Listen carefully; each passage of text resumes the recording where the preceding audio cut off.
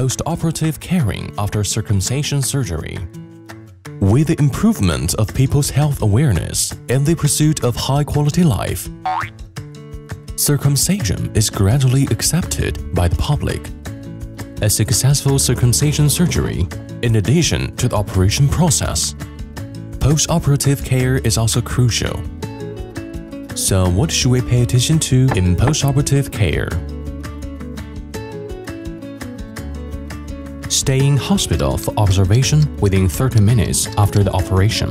Pay attention to whether there is bleeding in the incision and inform the doctor in time if there is bleeding. After the operation, the patients were treated according to the doctor's advices.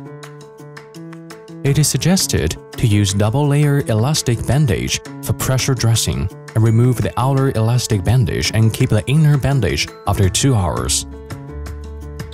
After the anesthetic effect, there will be slight pain in the incision, which is a normal phenomenon, no need to worry. Loose pants should be worn after the operation to prevent pressure on the wound. The disposable paper cup can be used as a protective cover to reduce the contact friction between the external genitals and the clothes. The patients can also wear the post-operative care pants to protect the wound. Severe activities should be avoided within 3 days after operation to prevent the bleeding or loose bandage. It is suggested that sex should be forbidden within 30 days in adults. Follow the doctor's advice to remove the bandage after operation. If there is bleeding in the wound and the dressing is contaminated, the patient should go to the hospital to change the dress in time. If there is no special case, remove all bandages 48 hours after the operation and wipe the wound with iodine for disinfection 3 to 5 times a day to prevent infection. Shower is allowed 72 hours after operation. Wrap the wound with plastic film to prevent the wound from being wet. Keep the wound dry and disinfect with iodine. Suturing staples will fall off automatically after operation.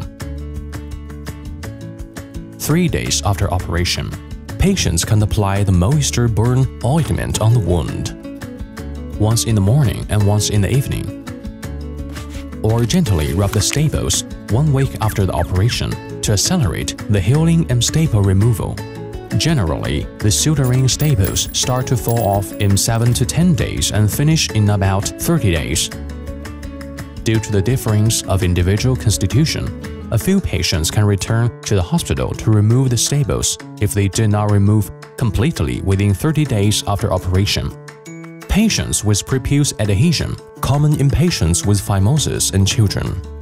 After operation, there may be yellow liquid exudation and scab englamps.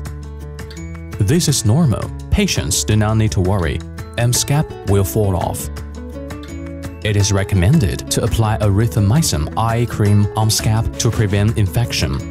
Patients should eat light food, avoid alcohol, seafood, and spicy food after operation.